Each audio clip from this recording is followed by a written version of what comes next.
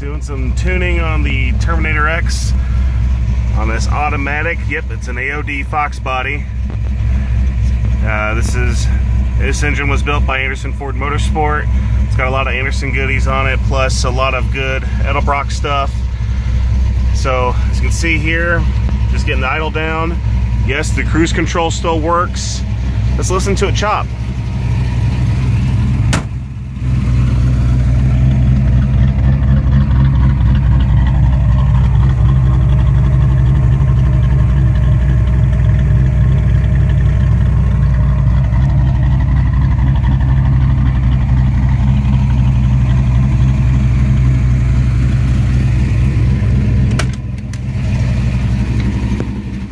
Sounds good. Okay, so I went ahead and did a couple pulls, couple data logs on here. And for an automatic car, it's a little different than a manual car. As you can see here, I got this range going to help it idle extremely strong. So I'm gonna go ahead and keep cruising it, keep tuning it, keep getting the fuel dialed in. And one of the things I'm trying to help dial in on this car is the startup. Cold starts especially. Warm starts pretty decent. It's got a, as you guys can tell, it's got a pretty good sized cam in it. So we had to adjust the park position down to make it work. I'll give you guys a quick glimpse of that. I'll go ahead and shut it off. Alright. And you can see where it was at. I had the USB link on. So right now under warm starts, it actually starts up pretty decent. You gotta hold the ignition, you gotta hold the key down probably a little longer than some people would probably prefer, but with the modifications on the engine and everything, it's a price you're gonna have to pay. But it does start up pretty good. I still gotta dial in the cold start. So, for example, so yeah, you turn off the car and then went and grabbed something, time to turn it back on. Real time, let's see what it does.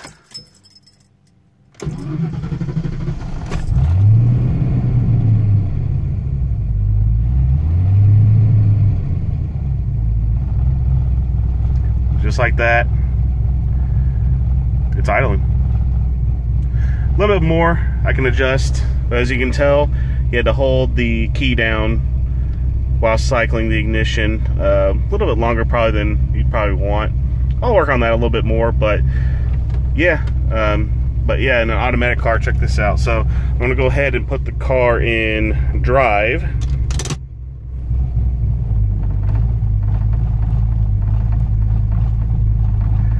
And I got it to where it doesn't try and stall because it drops so much RPM. Same with reverse. You can see barely a shift in RPM, and now back to the park, it should idle up a little bit and then come right back down. Okay, so we got that pretty good. Now it's just that darn cold start that I gotta work with. I would film the pull, but this is a customer car at Anderson, so I'm not gonna do that. I'm not going too wild with it. I just want to show you guys what's involved with a little street tuning on this. I did adjust the map here. This is a custom map that I built for this automatic car, and I'll go ahead and click on the USB link here. It's still adjusting the fueling a little bit. You can see the little dial indicator where it's at, and with the size cam in it, you can see my target idle speed is set to 875. I had it at 900, but I didn't like how much it was kind of wanting to surge because it was kind of in a sweet spot where I wanted to idle at, so I dropped it just to, 25 RPM, and now it's actually idling really good. Okay, so yep, again, this is a customer car that I'm dialing in, and yeah, I'm just gonna do some more just regular driving with it. We did do some pulls on the dyno and everything to get the watt dialed in pretty good. So yeah, I'm just gonna drive this on home and probably call it a day. Gotta let the car cool down all the way and try a cold start again tomorrow. Okay, got the Terminator X software pulled up here in the garage.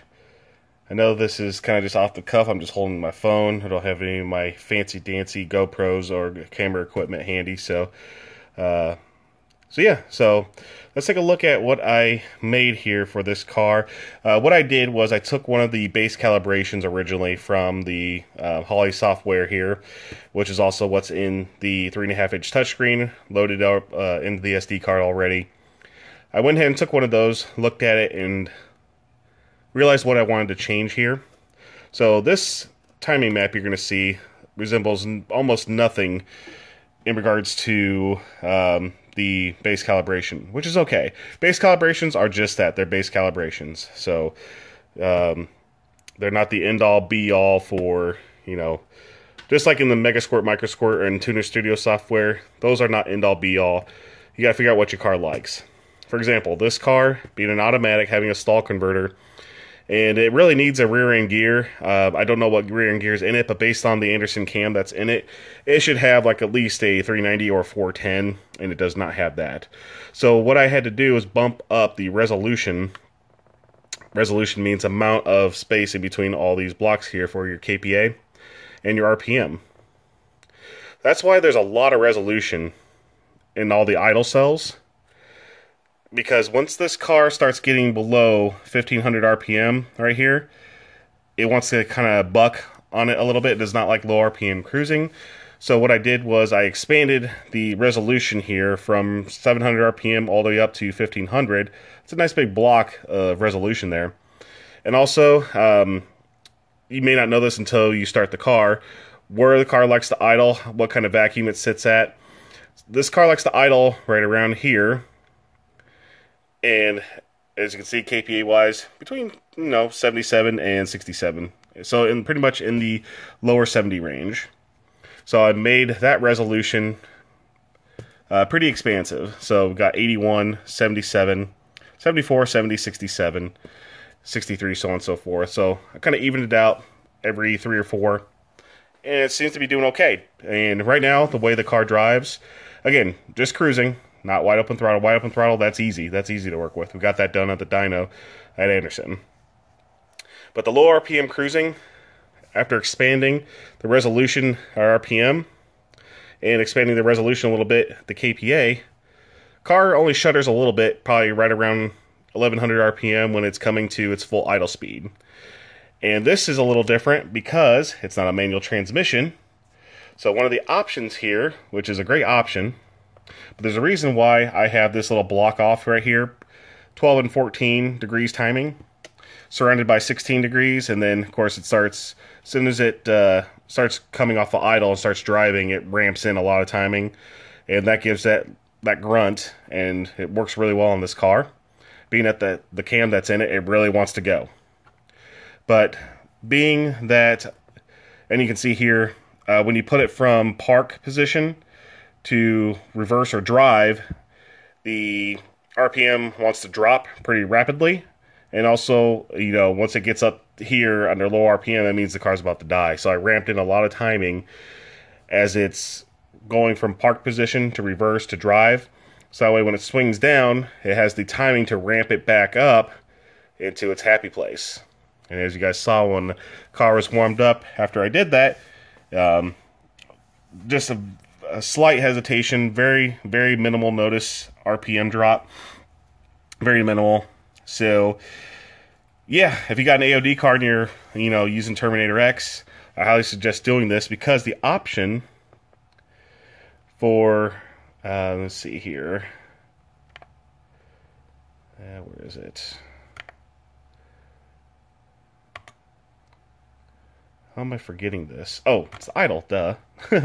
Okay. So, idle spark. When this is enabled automatically, regardless of your timing map, and especially for manual transmissions, because my car, you could have your timing set to 50, just as an example. No one would actually do that. At least I hope not. Please don't do that. Even if you had this, say, set at 20 degrees under your, well, you can't see it now because I don't have it hooked up, but idle tuning, ignition timing, you may see this number read all over the place. That's because this idle is trying to reach a target idle speed. So regardless of where it's at on your map, on your timing map here, if you have that option enabled, if you have this enabled, it's automatically going to try to find the amount of timing it needs to hold your target idle speed. So don't freak out. Don't think that your timing's not synced up or anything along those lines. But as soon as you come off idle, it starts using your timing map. I hope that all makes sense. It made a lot more sense once I realized what it was doing. And with an automatic car, it seems like since the park position, the park position is still putting like a little bit of a load on the engine, reverse, drive, all that is going to be different. So I think that's why it's reacting a little differently. It would still idle just fine, but it would idle a little higher than I'd like it to. So after doing this, it fixed it. So AOD cars, when in park, drive or reverse, it helps to have a little bit of a range for its idle to kind of hunt around. Even though it's got 12 and 14, down here, I was still noticing under ignition timing, it was still saying like around 10, 12, sometimes 16, if it was starting to surge a little bit, especially when I first built this map. So, yeah. Hope that helps some people out here in regards to AODs on a Terminator X. Works real good. This system is awesome. I even did a data log to kind of just see what the cruising driving was, because I'm still trying to dial in the startup. As you see, I got the park position pretty low on this thing, because when it starts up, it was idling, or it was, you know, flashing up to about 2,500 RPM. I didn't like that, so I brought it all down. That's because I'm using the 1D table. I'd like to thank Leech Motorsports for, I'm sorry, not Leech Motorsports, Fix It Stang, I believe it is, on YouTube. He did the highly detailed Terminator X install on his two-tone Fox. But anyway, the 1D table, it works really good. Especially on manual cars. It works better on manual cars, I've noticed, than this. But I'm still, you know, getting this pretty much closed in for the IAC on the 1D table. I noticed that it doesn't have as much as a wild swing when it's going between gears or going between park, reverse, and drive. And startup has actually been pretty decent, but just kind of trying to dial in the cold start itself to where it cranks up and fires up without having to hold the ignition cylinder like forever. So I'm still working that out. So I know I kind of rambled on. There's a lot to cover in the Terminator X software that I've learned that I found that works really well on Fox Body Mustangs. But I thought this one was kind of unique because it's an AOD car. AOD car with a nice, healthy Anderson camshaft in it. I'm not going to disclose all the details. Again, this is a customer car. They didn't give me permission to go over everything in detail, but I thought it was pretty cool to kind of go over what I was doing and what I've learned. So anyway, we're going to go ahead and close down the software. I've already saved this to the ECU, so I'm not going to save these new changes because they're not loaded. Okay, went ahead and shut that down. There's a lot to come still with the Terminator X. I have a lot to share, and I'm definitely going to be posting a video soon in regards to, because you can see I still have Tuner Studio on my laptop here. And yeah, so there's a lot to cover still in regards to my thoughts between both the Terminator X and the Tuner Studio and MicroSquirt. And I think it's going to be an interesting video to talk about, especially for people on the fence between both systems. So anyway, we won't go into detail now, but you guys, I hope you enjoyed the video. A little information there in regards to an automatic Mustang. Oh, hello. Let's close this. Took forever to open, probably because I haven't opened it in so long. Oh great, there's an update available. Oh, this ought to be fun. Anyway, I'm just going to let it do its thing. So guys, thank you so much for watching, and we'll see you in the next video.